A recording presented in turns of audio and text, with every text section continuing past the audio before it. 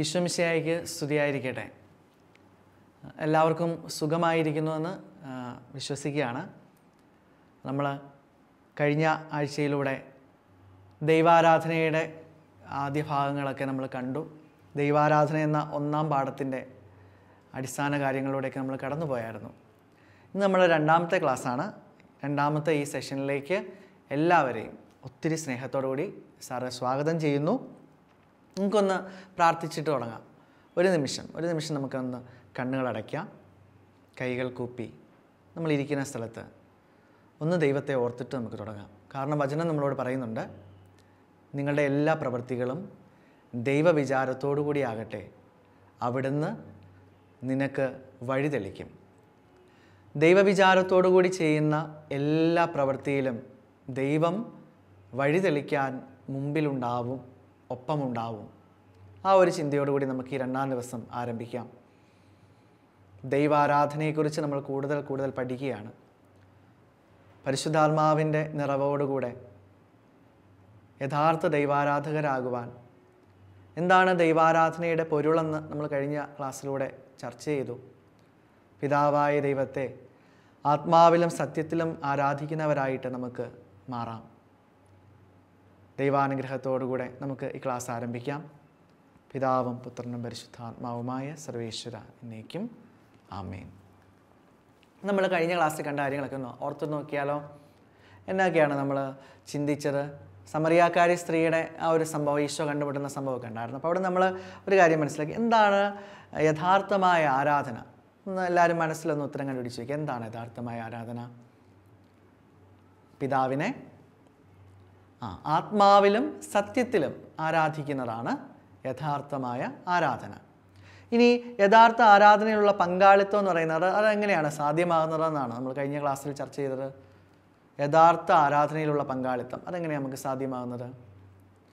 നമ്മൾ കണ്ടായിരുന്നു, യഥാർത്ഥ ആരാധനയിലുള്ള പങ്കാളിത്തം എന്ന് പറയുന്നത് ഈശോ അർപ്പിച്ച അതിശ്രേഷ്ഠമായ ആ ആരാധനയിൽ പങ്കുചേരുമ്പോഴാണ്, അല്ലേ? ആ ആരാധനയുടെ അവതരണം നടക്കുന്നത്, ആ ആരാധന വീണ്ടും നമ്മളുടെ ദേവാലയങ്ങളിൽ പുനരവതരിപ്പിക്കപ്പെടുകയാണ് വിശുദ്ധ കുർബാനയിലൂടെ. അങ്ങനെയാണ്, സഭയിലാണ് നമുക്ക് യഥാർത്ഥ ആരാധന നടത്താനായിട്ട് സാധിക്കുന്നതെന്നൊക്കെ നമ്മൾ കണ്ടു. ഇനി നമ്മൾ കണ്ടു, പഴയ നിയമ ജനതയായ ഇസ്രായേൽ ജനം ഒരു ആരാധനാ സമൂഹമായിരുന്നോ? പഴയ നിയമജനമായ ഇസ്രായേൽ ജനം ഒരു ആരാധനാ സമൂഹമായിരുന്നു എന്ന് പറയാനായിട്ട് എന്തൊക്കെ തെളിവുകളാണുള്ളത്? നമ്മൾ വിശുദ്ധ ഗ്രന്ഥത്തിൻ്റെ സഹായത്തോടുകൂടി മുൻ ക്ലാസ്സുകളിൽ പഠിച്ച കാര്യങ്ങൾ ഒരിക്കൽ കൂടെ ഓർമ്മിച്ചൊക്കെ തന്നെ പോയി. പുസ്തകത്തിലുള്ള കാര്യങ്ങൾ തന്നെയാണ്. ഒന്ന് ഓർത്തു നോക്കണം, ഒന്ന് ചിന്തിച്ച് നോക്കുക. പഴയ നിയമജനമായ ഇസ്രായേൽ ജനം ദൈവ ആരാധനാ സമൂഹമായിരുന്നു എന്നതിൻ്റെ ആ ഒരു തെളിവൊക്കെ ഒന്ന് ചിന്തിച്ച് നോക്കുക. അപ്പോൾ ഈ ചോദ്യങ്ങളുടെയൊക്കെ ഉത്തരവേ നമ്മുടെ വർക്ക് ബുക്കിലുണ്ട്. വർക്ക് ബുക്കിൽ ഇതൊക്കെ കംപ്ലീറ്റ് ചെയ്യാനുണ്ട്. അപ്പം പാഠഭാഗത്തിനോട് ചേർന്ന് ഇതൊക്കെ പൂർത്തിയാക്കി പോവേണ്ടതാണ്. അപ്പോൾ ചോദ്യങ്ങളെല്ലാം കൃത്യമായി ചെയ്ത് പാഠം പൂർത്തിയായി കഴിയുമ്പോൾ വർക്ക് ബുക്കും ഒക്കെ പൂർത്തിയാക്കുക. ഓക്കെ, നമുക്ക് പുതിയതായിട്ട് വീണ്ടും ഇന്നത്തെ സെഷനിലേക്ക് നമ്മൾ പ്രവേശിക്കുകയാണ്. അപ്പോൾ നമ്മൾ കഴിഞ്ഞ ആഴ്ചയിൽ കണ്ട അതേ കാര്യത്തിൽ നിന്നാണ് നമ്മൾ സ്റ്റാർട്ട് ചെയ്യുന്നത്. അതിൻ്റെ ഒരു ഡീറ്റെയിൽഡ് സ്റ്റഡിയിലൂടെയാണ് നമ്മൾ കടന്നു പോകുന്നത്. സമറിയാക്കാരി സ്ത്രീയും ഈശോയും തമ്മിലുള്ള ആ കണ്ടുമുട്ടൽ, അവിടുന്ന് നമ്മൾ വീണ്ടും സ്റ്റാർട്ട് ചെയ്യുകയാണ്. ഈശോ പറഞ്ഞു കൊടുത്തു, യഥാർത്ഥ ആരാധകർ ആത്മാവിലും സത്യത്തിലും ആരാധിക്കുന്ന സമയം വരുന്നു. അത് ഈശോ സ്വന്തം ജീവിതത്തിലൂടെ കാണിച്ചു കൊടുത്തു. എന്താണ് യഥാർത്ഥ ആരാധന? എങ്ങനെ ഒരു യഥാർത്ഥ ആരാധകനാകാമെന്ന് ഈശോ സ്വന്തം ജീവിതത്തിലൂടെ കാണിച്ചു കൊടുത്തു. പിതാവായ ദൈവത്തിന് മുമ്പിൽ സ്വന്തം ജീവൻ സമർപ്പിച്ചുകൊണ്ട് പിതാവിനോടുള്ള ആ സ്നേഹം അവിടുന്ന് വെളിപ്പെടുത്തി. അപ്പോൾ സ്നേഹമാണ് ഇതിൻ്റെ അടിസ്ഥാന ഘടകമെന്ന് നമ്മൾ കഴിഞ്ഞ ക്ലാസ്സിൽ പറഞ്ഞു. ആരാധനയിലേക്ക് നയിക്കേണ്ടത് സ്നേഹം ഉണ്ടെങ്കിൽ അവിടെ എല്ലാം കൊടുക്കാനായിട്ട്, അല്ലെ, ജീവൻ വരെ കൊടുക്കാനായിട്ട് തയ്യാറാവുന്ന സ്നേഹം, അതാണ് ഏറ്റവും ശ്രേഷ്ഠമായ സ്നേഹമെന്നൊക്കെ നമ്മൾ പഠിച്ചിട്ടും കണ്ടിട്ടുമുണ്ട്. ഈശോയുടെ സ്നേഹം അങ്ങനെയായിരുന്നു, കുരിശോളം എത്തി നിൽക്കുന്ന സ്നേഹം. പിതാവിന് മുമ്പിൽ സ്വന്തം ജീവൻ കൊടുത്തുകൊണ്ട് സ്നേഹം പ്രകടിപ്പിച്ചുകൊണ്ട് അവിടുന്ന് ബലിയർപ്പിച്ചു. അപ്പോൾ അങ്ങനെ ഏറ്റവും മഹത്തായ അതിശ്രേഷ്ഠമായ ആരാധനയാണ് ഈശോ സ്വന്തം ജീവിതം കൊണ്ട് അർപ്പിച്ചത് എന്നൊക്കെ നമ്മൾ കഴിഞ്ഞ ക്ലാസ്സിലും നമ്മൾ ചർച്ച ചെയ്തായിരുന്നു. ഈ ഒരു അവസരത്തിൽ നമ്മൾ വിശുദ്ധ ഇരണേവൂസ് എന്നുള്ള നമ്മളുടെ സഭാപിതാവിൻ്റെ വാക്കുകളിലൂടെ നമ്മൾ കടന്നു പോവുകയാണ്. വിശുദ്ധ ഇരണേവൂസ് നമ്മളെ പഠിപ്പിക്കുന്ന ഒരു വാക്യമുണ്ട്. വിശുദ്ധ ഇരണേവൂസ് ഇപ്രകാരം നമ്മളെ പഠിപ്പിക്കുകയാണ്: ദൈവഹിതമനുസരിച്ചുള്ള ദൈവകൽപ്പനകൾക്ക് അനുസൃതമായിട്ടുള്ള ജീവിതമാണ് യഥാർത്ഥ ആരാധന. അപ്പോൾ യഥാർത്ഥ ആരാധന എന്താണെന്ന് ഒത്തിരി ഒന്നും നമ്മൾ അന്വേഷിച്ച് പോകേണ്ട ആവശ്യമൊന്നുമില്ല. സിമ്പിളായിട്ട് വിശുദ്ധ ഇരണേയൂസ് പഠിപ്പിക്കുകയാണ്, ദൈവഹിതമനുസരിച്ചുള്ള ദൈവകൽപ്പനകൾക്കനുസൃതമായ ജീവിതമാണ് യഥാർത്ഥ ആരാധന. ഈശോ ചെയ്തതും ഇത് തന്നെയല്ലേ? ദൈവഹിതം അനുസരിച്ച് ദൈവകൽപ്പനകൾക്കനുസരിച്ചുള്ള ജീവിതം. പിതാവിൻ്റെ ഇഷ്ടം അതെന്തായിരുന്നു? ബലിയാവുക, പുത്രൻ ബലിയായി മനുഷ്യ സമൂഹത്തിൻ്റെ രക്ഷ നേടിയെടുക്കുക എന്നുള്ളതായിരുന്നു. ആ പിതാവിൻ്റെ ഇഷ്ടം അത് പൂർണ്ണമായി ഈശോ നിറവേറ്റി സ്വന്തം ജീവിതത്തിലൂടെ. ആ ജീവിതം യഥാർത്ഥ ആരാധനയാണ്. നമുക്കും യഥാർത്ഥ ആരാധകരാകാം സ്വന്തം ജീവിതത്തിൽ ദൈവത്തിൻ്റെ ഇഷ്ടത്തിന് പ്രാധാന്യം കൊടുക്കുമ്പോഴാണ്. ഈശോ അവസാനം പറയുന്നുണ്ട്, പിതാവേ എൻ്റെ ഇഷ്ടമല്ല അവിടുത്തെ ഇഷ്ടം നിറവേറട്ടെ. ഇങ്ങനെ നമ്മുടെ ജീവിതത്തിൽ നമ്മുടെ ഇഷ്ടങ്ങളും താല്പര്യങ്ങളൊക്കെ ഒന്ന് കുറച്ച് മാറ്റി വെച്ചിട്ട് ദൈവത്തിൻ്റെ ഇഷ്ടത്തിന് ഒന്നാം സ്ഥാനവും ഏറ്റവും കൂടുതൽ പ്രാധാന്യവും കൊടുത്തുകൊണ്ട് ജീവിക്കുമ്പോൾ, ജീവിതത്തെ അങ്ങനെ ക്രമീകരിച്ചു കൊണ്ടുപോകുമ്പോൾ യഥാർത്ഥ ആരാധന നടക്കുകയാണ്. നമ്മളൊക്കെ യഥാർത്ഥ ആരാധകരായിട്ട് തീരുകയാണ്. അപ്പോൾ ഈ ഒരു കാര്യം നമുക്ക് ഓർക്കാം. അപ്പം സ്വന്തം ജീവിതം കൊണ്ട്, സ്വന്തം ശരീരം കൊണ്ട് ദൈവത്തിന് സജീവവും പ്രീതികരവുമായ ബലിയർപ്പിക്കാനാണ് വിശുദ്ധ പൗലോസ്ലീഹായി പഠിപ്പിക്കുന്നത്. നിങ്ങളുടെ ശരീരങ്ങളെ വിശുദ്ധവും ദൈവത്തിന് പ്രീതികരവുമായ സജീവ ബലിയായി സമർപ്പിക്കുവിൻ. ഇതായിരിക്കണം നിങ്ങളുടെ യഥാർത്ഥമായ ആരാധന. അപ്പോൾ യഥാർത്ഥമായ ആരാധനയുടെ പൊരുൾ എന്താണെന്ന് വീണ്ടും കുറേ കൂടെ നമ്മൾ വ്യക്തമായി മനസ്സിലാക്കി പോവാണ്. ഇനി നമുക്കറിയാം യഥാർത്ഥ ആരാധന നടക്കേണ്ടത് എവിടെയാണ്? അത് സഭയിലാണ് യഥാർത്ഥമായ ആരാധന നടക്കേണ്ടത്. സഭയാണ് മിശിഹായുടെ തുടർച്ച, മിശിഹായുടെ മൗതിക ശരീരം എന്നൊക്കെ നമ്മൾ മുൻ ക്ലാസ്സുകളിലൂടെ പഠിച്ചിട്ടുള്ള കാര്യമാണ്. 8ാം ക്ലാസ്സിൽ നിങ്ങളെ സഭയെക്കുറിച്ചൊക്കെ കൂടുതൽ ആഴത്തിൽ പഠിച്ചു. നമ്മൾ ചിന്തിക്കുമ്പോൾ ഈശോയും സഭയുമായിട്ട് വളരെയധികം ബന്ധമുണ്ട് എന്ന് നമ്മൾ മനസ്സിലാക്കിയിട്ടുണ്ട്. എന്താണ് ഈശോയും സഭയും തമ്മിലുള്ള ബന്ധം? 8ാം ക്ലാസ്സിലെ 5ാം പാഠമൊക്കെ ഒന്ന് ഓർത്ത് നോക്കിക്കേ. ഈശോയും സഭയുമായിട്ടുള്ള ബന്ധം, സഭ മിശിഹായുടെ ശരീരമാണെന്നാണ് നമ്മൾ അവിടെ പഠിച്ചത്. ഇപ്പോൾ നമ്മൾ പ്രധാനമായിട്ട് കണ്ടത് സഭയെന്ന് പറയുന്നത്, കൂടുതലായി നമ്മൾ മനസ്സിലാക്കാൻ പോകുന്ന സഭ ഒരു ആരാധനാ സമൂഹമാണ്. സഭ ആരാധനാ സമൂഹമാണ്. ദൈവത്തെ ആരാധിക്കുന്നവരുടെ സമൂഹമാണ് സഭ. സഭ മിശിഹായുടെ മൗതിക ശരീരമാണ്. ഈ സഭയാകുന്ന മൗതിക ശരീരത്തിൻ്റെ ശിരസ്സാണ് ഈശോ എന്ന് നമുക്ക് പഠിച്ചിട്ടുണ്ട്.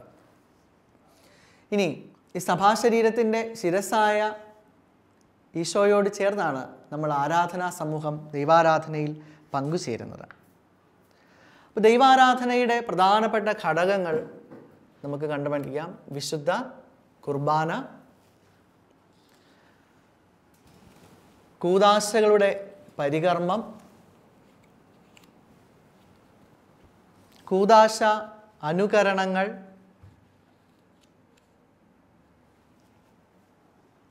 യാമപ്രാർത്ഥനകൾ. ഇത്തരത്തിൽ നമുക്ക് 4 ഘടകങ്ങളായിട്ട് പ്രധാനമായിട്ട് നമുക്ക് തിരിക്കാൻ പറ്റും. ഓർത്തു നോക്കാം, സഭ ആരാധനാ സമൂഹമാണ്. ഒന്നിച്ചു കൂട്ടപ്പെട്ടവരുടെ സമൂഹമാണ് സഭ. നമുക്കറിയാം, വളരെ സിമ്പിളായിട്ട് പറയുകയാണെങ്കിൽ ഈശോയിൽ വിശ്വസിച്ച് അതനുസരിച്ച് ജീവിതം ക്രമീകരിക്കുന്നവരുടെ ഒരു സമൂഹമാണ്. നമ്മളുടെയൊക്കെ ഒരു സമൂഹമാണ്. നമ്മളൊക്കെ സഭയിലെ അംഗങ്ങളാണ്. സഭയുടെ പ്രധാന ദൗത്യം ഇത് തന്നെയാണ്, ദൈവാരാധന തന്നെയാണ്. ഇനി ഈ സഭയിൽ ദൈവാരാധന നടക്കുന്ന പ്രധാനപ്പെട്ട 4 ഘടകങ്ങളാണ് നമ്മൾ ചർച്ച ചെയ്യുന്നത്. ഒന്ന്, വിശുദ്ധ കുർബാന.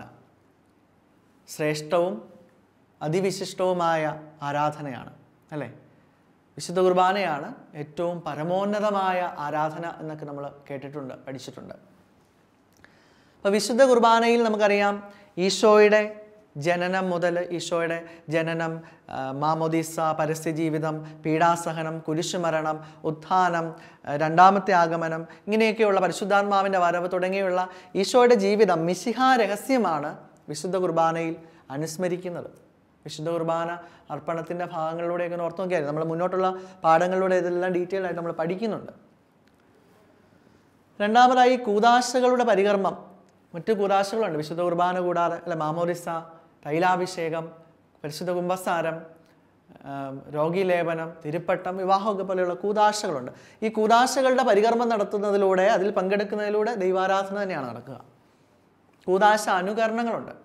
കൂദാശ അനുകരണങ്ങൾ കൂദാശയിൽ വ്യത്യാസമല്ലേ. ചില ആശീർവാദ പ്രാർത്ഥനകളുണ്ട്, വെഞ്ചരിപ്പ് കർമ്മങ്ങളുണ്ട്.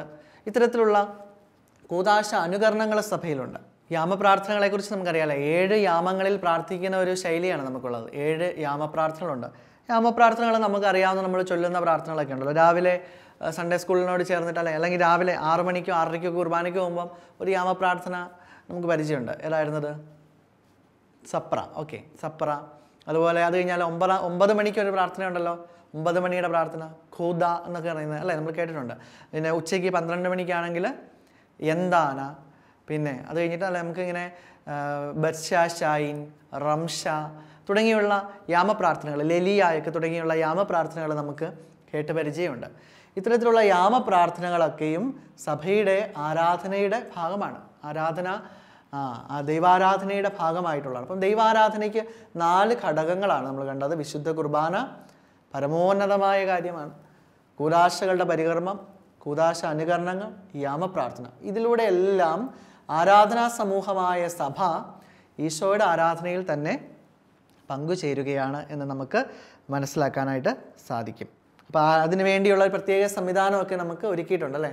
ആരാധനാ സംവിധാനങ്ങൾ, ആരാധനാ വത്സരമൊക്കെ ക്രമീകരിച്ച് വിവിധ കാലങ്ങളിലൂടെ നമ്മൾ ഈ ആരാധനയ്ക്ക് വേണ്ട ക്രമീകരണങ്ങളൊക്കെ ചെയ്ത് വരുന്നുണ്ട്.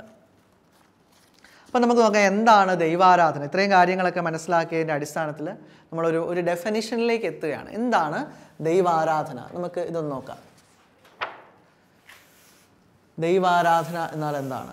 സഭയുടെ ആരാധനയായ കുർബാനയിലും കൂദാശകളിലും കൂദാശ അനുകരണങ്ങളിലും യാമപ്രാർത്ഥനയിലും പങ്കുചേർന്ന് ദൈവത്തിന് സ്വർഗത്തിലും ഭൂമിയിലും എപ്പോഴും സ്തുതിയും ബഹുമാനവും കൃതജ്ഞതയും ആരാധനയും സഭയുടെ ശിരസ്സായ മിശിഹായോട് ചേർന്ന് സമർപ്പിക്കുന്നതാണ് ക്രൈസ്തവ ആരാധന.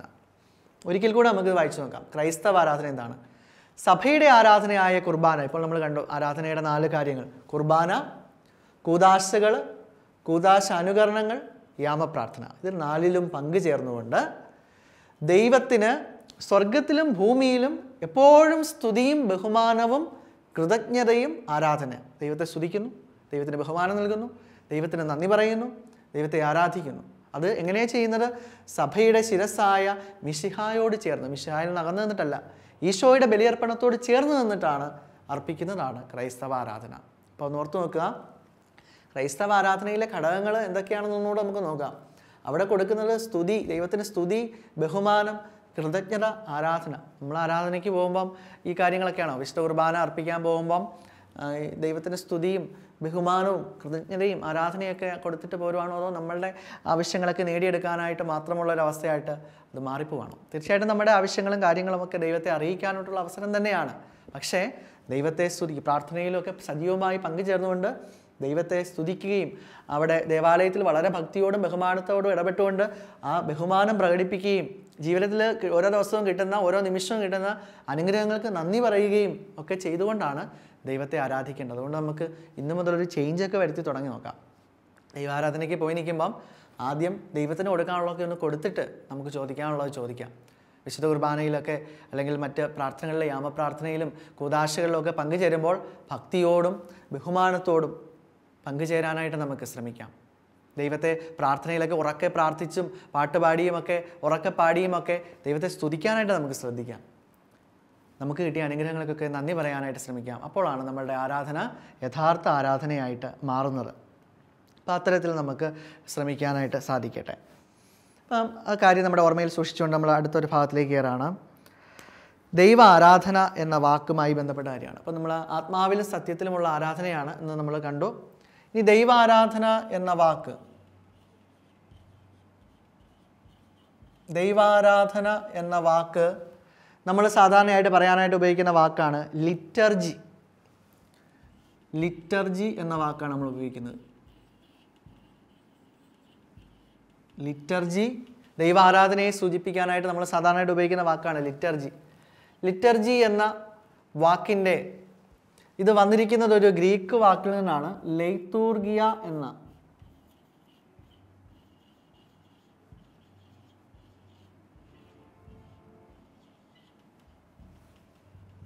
ലെയ്തൂർഗിയ എന്ന ഗ്രീക്ക് പദത്തിൽ നിന്നാണ് ലിറ്റർജി എന്ന വാക്കുണ്ടായിരിക്കുന്നത്. ലിറ്റർജി എന്ന വാക്ക് സൂചിപ്പിക്കുന്നത് ദൈവാരാധനയാണ്. നമ്മൾ മലയാളത്തിൽ ദൈവാരാധന എന്ന് പറയുവാൻ തന്നെ ഉപയോഗിക്കുന്ന വാക്കാണ്. മലയാളത്തിൽ അർത്ഥം ദൈവാരാധന എന്ന അർത്ഥത്തിൽ തന്നെയാണ് നമ്മൾ ലിറ്റർജി എന്ന വാക്ക് സൂചിപ്പിക്കുന്നത്. ഇനി ഈ ലിറ്റർജി എന്ന ഈ വാക്കിൻ്റെ അർത്ഥം എന്താണെന്ന് നമുക്ക് നോക്കാം. ലിറ്റർജി എന്ന ഈ വാക്കിൻ്റെ അർത്ഥം പൊതു പ്രവൃത്തി എന്നാണ്. പൊതു പ്രവൃത്തി, പൊതുവായി ചെയ്യുന്ന ഒരു പ്രവൃത്തി എന്ന അർത്ഥത്തിൽ പൊതുപ്രവൃത്തി എന്നാണ് ലിറ്റർജി എന്ന വാക്കുകൊണ്ട് അർത്ഥമാക്കുന്നത്. അപ്പം ഇനി നമുക്കൊന്ന് ചിന്തിച്ച് നോക്കാം. അപ്പം ദൈവാരാധനയ്ക്ക് പറയാൻ വേണ്ടി ഉപയോഗിക്കുന്ന വാക്കാണ് ലിറ്റർജി. അത് ലെയ്തൂർഗിയ എന്ന ഗ്രീക്ക് പദത്തിൽ നിന്നാണ് വന്നത്. ഈ വാക്കിൻ്റെ അർത്ഥം, ലിറ്റർജി എന്ന വാക്കിൻ്റെ അർത്ഥം പൊതുപ്രവൃത്തി എന്നാണ്. അപ്പം ലിറ്റർജി എന്ന വാക്കിൻ്റെ അർത്ഥം പൊതുപ്രവൃത്തിയാണെങ്കിൽ ദൈവാരാധന എന്നുള്ളത് പൊതുവായ പ്രവൃത്തിയാണ്. അപ്പോൾ ദൈവാരാധന എന്ന് പറയുന്നത് ഒരു പൊതുവായ പ്രവൃത്തിയാണ് എന്ന് അതിൽ നിന്ന് തന്നെ നമുക്ക് വ്യക്തമാണ്. അതായത് വിശ്വാസ സമൂഹം, ആരാധനാ സമൂഹം പരസ്യമായി പൊതുവായി പൊതുവേദിയിൽ ഒന്നിച്ചുകൂടി, ഇടവക ദേവാലയത്തിലൊക്കെ ഒന്നിച്ചുകൂടി പരസ്യമായി ദൈവത്തിന് അർപ്പിക്കുന്ന, ദൈവത്തിന് സ്തുതിയും ബഹുമാനവും കൃതജ്ഞതയും അർപ്പിക്കുന്നതാണ് ദൈവാരാധന എന്ന് സൂചിപ്പിക്കാനാണ് ബൈബിളിലൊക്കെ അല്ലെങ്കിൽ മറ്റു സ്ഥലങ്ങളിൽ നമ്മൾ ലിറ്റർജി എന്ന വാക്ക് ഉപയോഗിക്കുന്നത്. അപ്പോൾ ലിറ്റർജി എന്ന വാക്ക് ഓർക്കുക, അത് രഹസ്യമായി ചെയ്യുന്ന ഒരു ആരാധനയല്ല, പൊതുപ്രവൃത്തിയാണ്. പൊതുവേദിയിലേക്ക്, പൊതുസമൂഹത്തിലേക്ക് വന്ന് സമൂഹം ഒന്നു ചേർന്ന്, ഒരിടവക സമൂഹം ഒന്നു ചേർന്നൊക്കെ ദൈവത്തെ ആരാധിക്കുന്നു എന്നത് സൂചിപ്പിക്കുന്ന വാക്കാണ് ലിറ്റർജി. അപ്പോൾ നമുക്ക് ദൈവാരാധന ഒന്നു ചേർന്ന് ചെയ്യാനുള്ളതാണെന്നുള്ള ഓർക്കാം. ഇനി ഈ ദൈവാരാധന നടക്കേണ്ടത് ദൈവസ്നേഹത്തിൽ നിന്നാണ്, ദൈവത്തോടുള്ള സ്നേഹത്തോടു കൂടിയാണ്. സ്നേഹത്തിൽ നിന്നാണ് ഈ ആരാധനയിലേക്ക് നമ്മളെ നയിക്കേണ്ടത്. ലിറ്റർജി ക്രൈസ്തവരുടെ അല്ലെങ്കിൽ ക്രൈസ്തവൻ നമ്മുടെ ലിറ്റർജിയുടെ ഘടകങ്ങളായിട്ട് വരുന്നുണ്ട് അല്ലേ. ഈശോയുടെ മനുഷ്യാവതാരം, ഈശോയുടെ ജീവിതം, പീഡാസഹനം, കുരിശുമരണം, ഉത്ഥാനം, രണ്ടാമത്തെ ആഗമനം, സ്വർഗാരോഹണം, പരിശുദ്ധാത്മാവിൻ്റെ ആഗമനം തുടങ്ങിയുള്ള മിശിഹാ രഹസ്യങ്ങളാണ് അല്ലെങ്കിൽ രക്ഷാകര സംഭവങ്ങളിലാണ് മനുഷ്യൻ ഇതിലൂടെ പങ്കുചേരുന്നത്. അപ്പോൾ ലിറ്റർജിയുടെ പ്രധാനപ്പെട്ട ഘടകങ്ങൾ ഇതൊക്കെയാണ്. ഈശോയുടെ ജീവിതമാണ് ലിറ്റർജിയുടെ അടിസ്ഥാന ഘടകം എന്ന് നമുക്ക് ഓർക്കാം. അപ്പോൾ ഇന്ന് കേട്ട കാര്യങ്ങളെല്ലാം ഒന്ന് ഓർമ്മയിലേക്ക് കൊണ്ടുവരാം. ഒരു നിമിഷം നമുക്ക് കണ്ണുകൾ അടയ്ക്കാം, നടുവൊക്കെ നിവർന്ന് നമുക്ക് ശാന്തമായിട്ടിരിക്കാം. നമുക്കൊരു ശ്വാസം ഉള്ളിലേക്ക് നിറയ്ക്കാം. ഓരോ ശ്വാസം ഉള്ളിലേക്ക് നിറയുമ്പോഴും ദൈവമേ എന്നുള്ള ഒരു ചിന്ത നമ്മുടെ മനസ്സിലേക്ക് ഉയരട്ടെ. ശ്വാസം പുറത്തേക്ക് വിടുമ്പോൾ നമുക്ക് നന്ദി എന്ന് പറയാം. അങ്ങനെ ഓരോ ശ്വാസത്തിലും ദൈവമേ നന്ദി എന്ന ചിന്തയോടുകൂടി നമുക്ക് ആയിരിക്കാം. ദൈവം തന്ന വലിയ അനുഗ്രഹമാണ് എൻ്റെ ജീവൻ എന്നുള്ള തിരിച്ചറിവിൽ, എൻ്റെ കഴിവും എല്ലാം, എൻ്റെ നേട്ടങ്ങളെല്ലാം ദൈവം തന്ന വലിയ അനുഗ്രഹങ്ങളാണെന്നുള്ള തിരിച്ചറിവോടുകൂടി നമുക്ക് അല്പസമയം ഇരിക്കാം. ഇന്ന് രാവിലെ എനിക്ക് നടക്കാൻ സാധിക്കുന്നതും ചിരിക്കാൻ സാധിക്കുന്നതും സംസാരിക്കാൻ സാധിക്കുന്നതും എല്ലാം ദൈവത്തിൻ്റെ അനുഗ്രഹമാണ്. അല്ലെങ്കിൽ ഒരു പക്ഷെ ഞാനും മരണത്തിന് വിധേയനായി പോകാനുള്ള സാധ്യതയുണ്ട്. ഇത്രമാത്രം ഓരോ ദിവസവും എന്നെ അനുഗ്രഹിക്കുന്ന, ഓരോ നിമിഷത്തിലും വേണ്ടതൊക്കെ തന്ന് എന്നെ അനുഗ്രഹിക്കുന്ന ദൈവത്തിന് ഞാൻ എന്താണ് പകരം കൊടുക്കേണ്ടത്? ആ ദൈവത്തിന് സ്തുതിയും ബഹുമാനവും കൃതജ്ഞതയും ആരാധനയും സഭയുടെ ശിരസായ മിശിഹായോട് ചേർന്ന് നിന്നുകൊണ്ട്, സഭാസമൂഹത്തോട് ചേർന്ന് നിന്നുകൊണ്ട് അർപ്പിക്കേണ്ടതാണ് എൻ്റെ ഉത്തരവാദിത്തം. മനുഷ്യൻ ആരാധകനാണ്. ദൈവത്തെ ആരാധിക്കുക എന്നുള്ളത് മനുഷ്യൻ്റെ പ്രഥമവും പ്രധാനവുമായ ദൗത്യത്തിലൊന്ന് തന്നെയാണ്. അതുകൊണ്ട് പ്രിയപ്പെട്ട കുട്ടികളെ, നമുക്കൊരു തീരുമാനം ഈ ദിവസം എടുക്കണം. എന്താണ് തീരുമാനം എടുക്കാൻ സാധിക്കുന്നത്? ഇന്നലകൾ വരെ ദൈവാരാധനയെക്കുറിച്ച് കാര്യങ്ങളൊക്കെ കൃത്യമായിട്ട് മനസ്സിലാക്കാതെയൊക്കെ ആയിരിക്കും നമ്മൾ ദേവാലയത്തിൽ പോയേക്കുന്നത്. ദൈവാരാധനയിൽ കൊടുക്കേണ്ടത് ദൈവത്തിന് സ്തുതിയും ബഹുമാനവും കൃതജ്ഞതയും ആരാധനയുമാണ്. അവിടെ തീർച്ചയായിട്ടും നമ്മളുടെ ആവശ്യങ്ങൾക്ക് പ്രാധാന്യമുണ്ട്. എങ്കിലും ദൈവത്തിനെ സ്തുതിക്കാനും ഒക്കെ നമ്മൾ സമയം കണ്ടെത്തണം. നമ്മുടെ ദൈവാരാധനയുടെ മനോഭാവങ്ങളൊക്കെ ഒന്ന് നമുക്ക് മാറ്റാൻ പറ്റുമെങ്കിൽ മാറ്റണ്ടേ? കുറേ കൂടെ തീക്ഷ്ണതയോടുകൂടി താല്പര്യത്തോടുകൂടെ നമുക്കിനി ദേവാലയത്തിലേക്കൊക്കെ എത്താം. വീടുകളിലൊക്കെ പ്രാർത്ഥനകൾ ചൊല്ലുമ്പോൾ, യാമപ്രാർത്ഥനകളും മറ്റ് പ്രാർത്ഥനകളൊക്കെ ചൊല്ലുമ്പോൾ അതൊക്കെ ദൈവാരാധനയുടെ ഭാഗമാണ്. വിശുദ്ധ ഇരണേവൂസിൻ്റെ വാക്കുകൾ ഓർക്കാം. ദൈവഹിതമനുസരിച്ചുള്ള ജീവിതമാണ് ദൈവാരാധന. ദൈവത്തെ മറക്കാത്ത ഓരോ പ്രവൃത്തിയും ദൈവാരാധനയാണെന്നാണ് പറയുന്നത്. നമ്മുടെ ജീവിതത്തിൽ ചെയ്യുന്ന ഓരോ പ്രവൃത്തിയും ദൈവത്തോട് ഓർത്തുകൊണ്ട്, ദൈവത്തെ ചേർത്ത് നിർത്തിക്കൊണ്ട്, ആ ദൈവസ്നേഹത്തിൽ നിലനിന്നുകൊണ്ട്, ദൈവത്തിൻ്റെ ഇഷ്ടമനുസരിച്ച് ഓരോ പ്രവൃത്തി ചെയ്യുമ്പോഴും അത് ദൈവാരാധനയാണ്. നമുക്ക് ജീവിതം ദൈവാരാധനയാക്കി മാറ്റാം. ജീവിതത്തിലെ ഓരോ നിമിഷങ്ങളിലും ദൈവഹിതമനുസരിച്ച് ജീവിച്ചുകൊണ്ട് നമ്മുടെ ജീവിതം ദൈവാരാധനയാക്കി മാറ്റാം. സാവധാനം കണ്ണുകൾ തുറക്കാം. പ്രിയപ്പെട്ട കുട്ടികളെ, നമ്മൾ 9ാം ക്ലാസ്സിൻ്റെ ആദ്യത്തെ പാഠമായ ദൈവാരാധന എന്നുള്ള പാഠഭാഗമാണ് ഈ 2 ആഴ്ചകളിലൂടെ ചർച്ച ചെയ്തത്. ഇനി നിങ്ങൾ പ്രധാനമായിട്ട് ചെയ്യേണ്ട കാര്യം, നിങ്ങൾ ടെക്സ്റ്റ് ബുക്ക് നന്നായിട്ട് വായിക്കണം, ക്ലാസ് നന്നായിട്ട് കേൾക്കുക, കേൾക്കുന്നതിനോടൊപ്പം കുറച്ച് കാര്യങ്ങളൊക്കെ കുറിച്ചെടുക്കുക, മനസ്സിൽ സൂക്ഷിക്കുക. നിങ്ങളതിന് ശേഷം ടെക്സ്റ്റ് ബുക്ക് നന്നായിട്ട് വായിക്കണം. അവിടെ ഒരുപാട് വചനഭാഗങ്ങളുണ്ട്, പഠിച്ചെടുക്കുക, മനസ്സിൽ സൂക്ഷിക്കുക. അതിനുശേഷം നിങ്ങൾക്ക് വർക്ക് ബുക്ക് ഉണ്ടല്ലേ, വർക്ക് ബുക്കൊക്കെ കൃത്യമായി തന്നെ പൂർത്തിയാക്കി പോവുക. ചോദ്യങ്ങളുടെ ഉത്തരം, ടെക്സ്റ്റ് ബുക്ക് വായിക്കുന്നതിനോടൊപ്പം ചോദ്യങ്ങളുടെ ഉത്തരങ്ങളൊക്കെ കണ്ടെത്തുക, വർക്ക് ബുക്കിലെ പ്രവർത്തനങ്ങളൊക്കെ പൂർത്തിയാക്കുക. നിങ്ങളുടെ ക്ലാസ് ടീച്ചറിനോട് ഉള്ള നല്ലൊരു ബന്ധമൊക്കെ പുലർത്തിക്കൊണ്ട് മുമ്പോട്ട് നീങ്ങുക. അങ്ങനെ എല്ലാവരും നല്ല ദൈവസ്നേഹത്തിൽ ദൈവത്തോട് ചേർന്ന് നിൽക്കുന്ന നല്ല മക്കളായി തീരട്ടെ. നിങ്ങളുടെ പഠനത്തിലും ജീവിതത്തിലുമൊക്കെ നല്ല വിജയം നേടിയെടുക്കുവാനായിട്ട് അവർക്കും സാധിക്കട്ടെ എന്ന് ആശംസിക്കുന്നു. ഒരുപാട് സ്നേഹത്തോടു കൂടി എല്ലാവർക്കും നന്ദി. Thank you.